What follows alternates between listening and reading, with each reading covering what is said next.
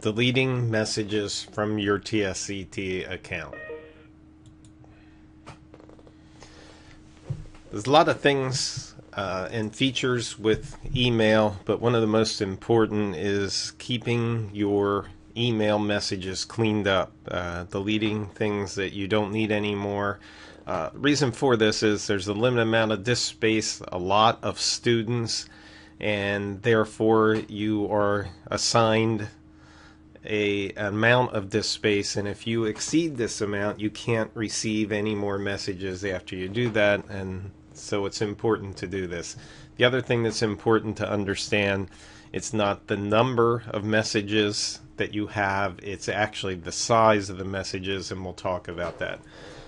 First, let's take a quick look. You can see we have our email account up here. I have some messages that are bold that I haven't read, and here are some down here that I have read. It's easy to delete a message. If you're not interested in a message anymore, you don't need it, all you have to do is select the message, come up here to the delete button, click delete, and the message is deleted. The problem is that does not free up your disk space. It just deletes the message from your inbox. So before we move on to tell you about how to delete your messages for good to free up your space, you can delete more than one message at a time. If you hold the control key down, you can select multiple messages. I'm not going to delete them. If you hold the shift key down, select one at the top and scroll down, you can select a bunch of messages at one time. So here, if I hold the shift key down, I come down here, I can delete all those messages at one time. Just different ways to delete the message. Now, once your messages are deleted, they go into sort of like a wastebasket. Gives you a second chance to do it, but if you come over here to the deleted items folder, you'll see these are all the deleted messages that I have done in the past. This number indicates that I have 159. If I come up here and go to empty, and it says, are you sure you want to delete all the items and subfolders in the deleted items folder? What that will do is delete all of the email messages from the deleted items folder. If I hit yes, it takes a while. You can see it works through it, and eventually this is empty. Make sure you don't do this for your inbox. Some people get panicked at this point, think they don't have any messages left. You just have the deleted items folder selected and you deleted all the books. Go back to the inbox and select it, and there you are again. Another thing about messages, remember how we said it's not the amount of messages, it's the size of messages, and things that run up your messages are usually attachments like videos, and pictures and things like that. So those are the messages you really want to take care of and not save and get rid of them. You can see I have this message here that says attachment mail message, and you can tell it has an attachment because right over here on the right hand side is a paper clip.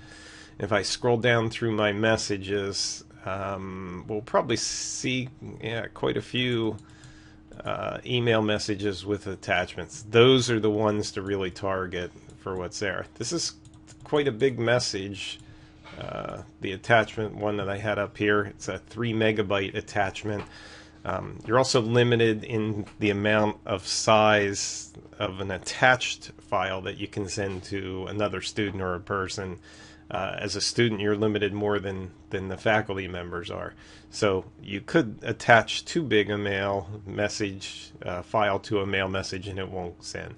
But if I go to this one, I click delete, and once again you'll notice it went to the deleted items folder.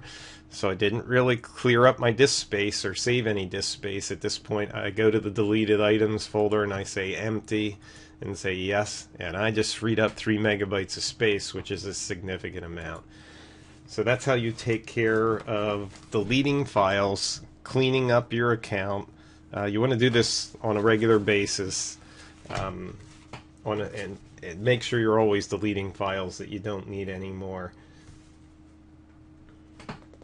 And last but not least, maybe semi-related to deleting, but there's some options. The new email version that we have gives us a lot of different things. So if I click on the options button and I say see all options, up will come a window with a menu on the left hand side. And if you look in here, there's a lot of cool options to play around with. Group options, settings.